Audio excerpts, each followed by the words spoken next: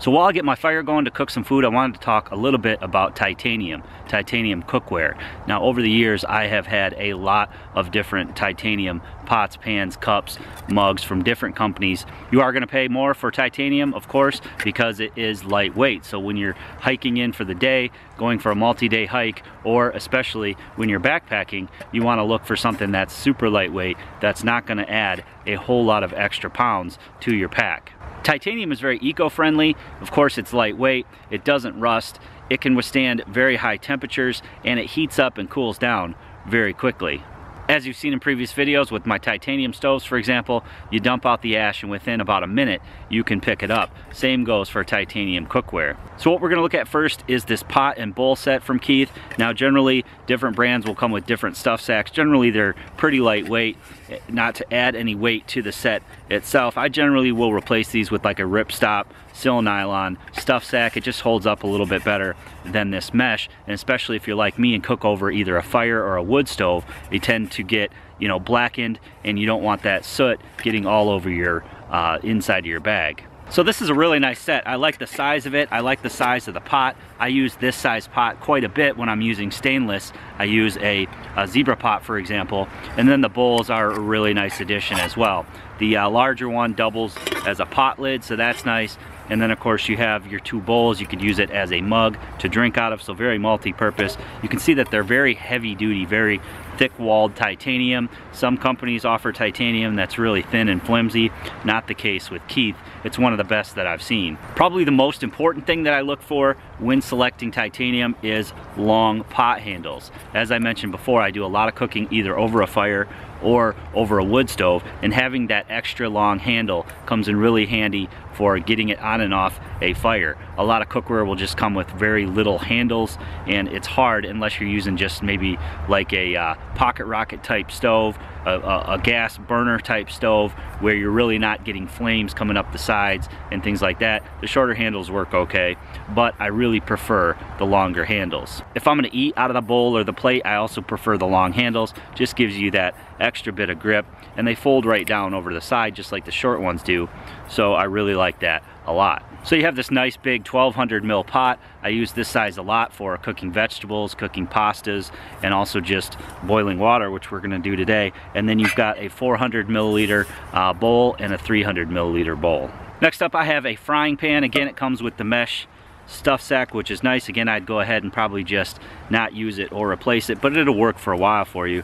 Anyway, this one comes in a non-stick version and also a regular version. I wanted to try the non-stick out. It has a fold-out handle here which comes around the bottom, and again, nice long handle for cooking over the fire. So we're going to test that out today as well. So finally I have this spork from Keith.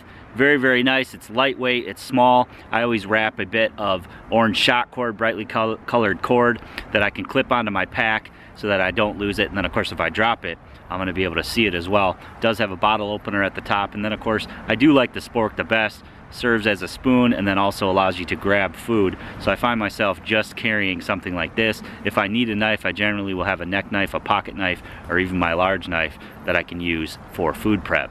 Again, the long handles work really well. I can set that right on here, and actually it fits perfectly inside the firebox. You can nest it down in there a little bit further. That's going to allow that to heat up quicker, and then I can just place the top on just like that, and that's going to boil very quickly. Another tip is to keep your handles upwind. So since the wind is mainly blowing that way, I want to keep them on this side so they'll stay nice and cool.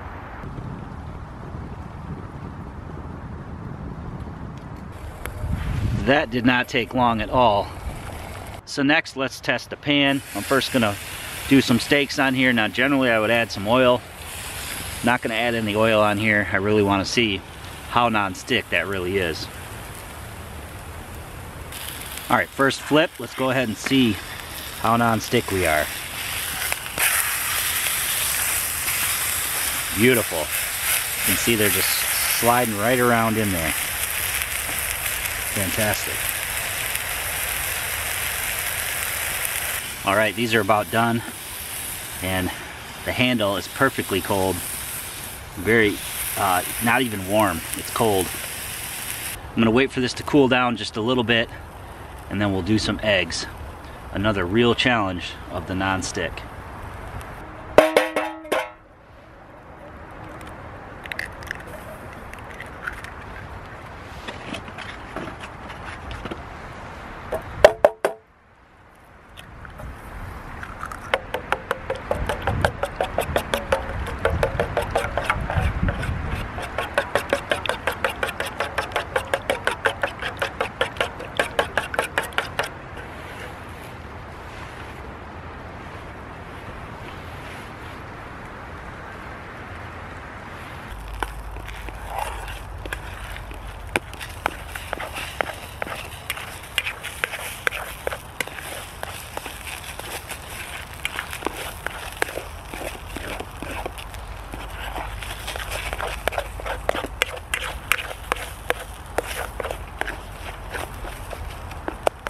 Non-stick works pretty well. I'm just going to go ahead and add my steaks back in here, and breakfast is served. I'm just going to go ahead and eat right out of the pan here.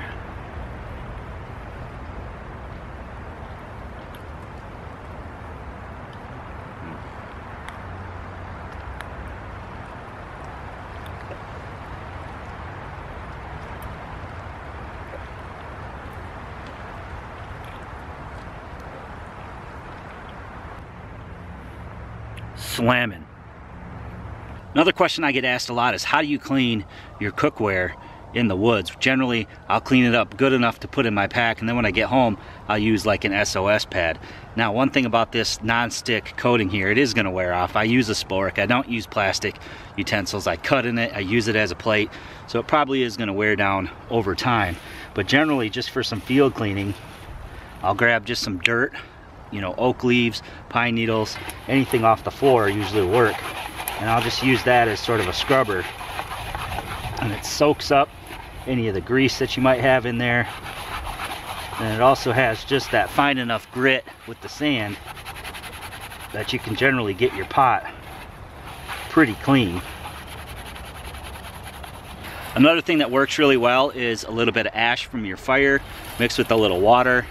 It'll have just enough abrasive to clean your stuff out, but you can see that's pretty clean. Now there's soot on the bottom because I use these in a fire or on a wood stove, so I'll just do the same exact thing to the bottom. And again, I'm not looking for it to be perfect. I'm just looking for it to not get a whole bunch of soot in my bag. So generally just something like that is plenty good enough.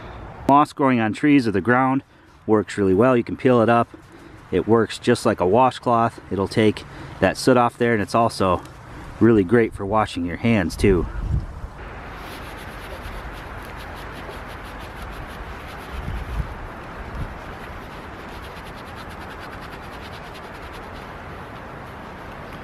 Nature's washcloth.